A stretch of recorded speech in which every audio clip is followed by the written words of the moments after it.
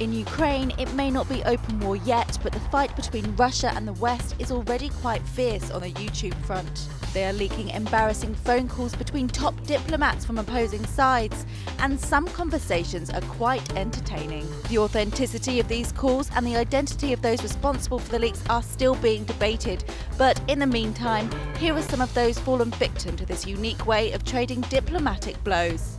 Apparently, these two Russian ambassadors had great fun joking about the places their homeland should invade after Crimea.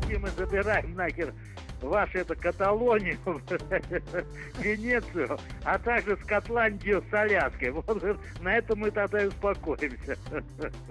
But the Americans also have their dose of embarrassment.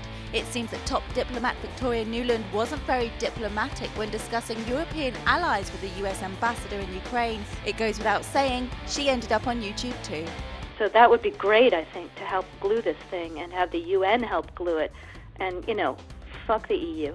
Then there were the alleged conversations between those EU officials that Nuland holds so dear to her heart. In one of them, EU Chief Diplomat Catherine Ashton is caught discussing a very controversial theory with the Estonian Foreign Minister.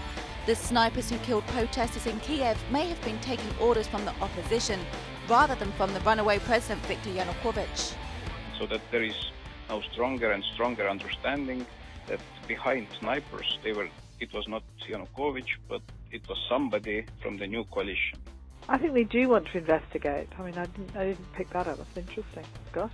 Ukrainian opposition politicians did not escape public humiliation either. Yulia Tymoshenko is one of the country's best-known political figures and a presidential candidate in the coming elections. Her views on how to treat the Russians living in Ukraine didn't appear exactly conciliatory.